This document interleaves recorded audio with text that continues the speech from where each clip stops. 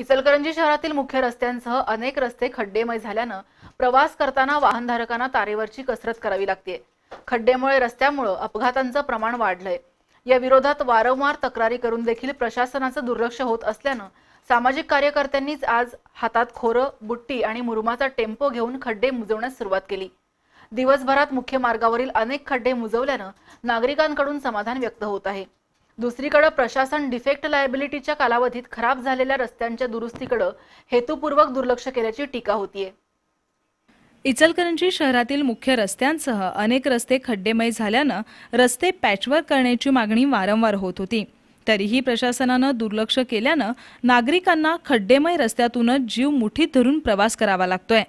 राज्यकर्ते आणि प्रशासन यांनी सोयीस्कर डोळेझाक केल्यानं अखेर सामाजिक कार्यकर्त्यांनी आपल्या हातात खोरपाटी घेतली आणि रस्त्यातील खड्डे मुजवायला सुरुवात केली। एक टेम्पो भरून मुरुम आणण्यात आला होता। रस्त्यातील खड्ड्यांमध्ये मुरुम टाकून ते मुजवण्याला प्रारंभ करण्यात आला। दिवसभरात मुख्य मार्गावरील खड्डे मुजवल्यानं नागरिकांमधूनही समाधान व्यक्त होत होतं। असा उपक्रम राजकीय नेते, स्वतःला पुढारी म्हणून घेणाऱ्या व्यक्ती, प्रशासकीय अधिकारी यांना सहजपणे राबवता आला असता।